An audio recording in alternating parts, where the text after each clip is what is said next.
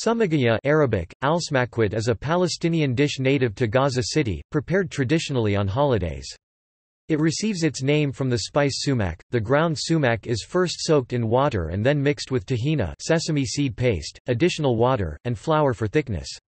The mixture is then added to sautéed chopped chard, pieces of slow stewed beef, and garbanzo beans. It is seasoned dill seeds, chili peppers and garlic fried in olive oil, then poured into bowls to cool. After it's finished, pita bread is used to scoop it.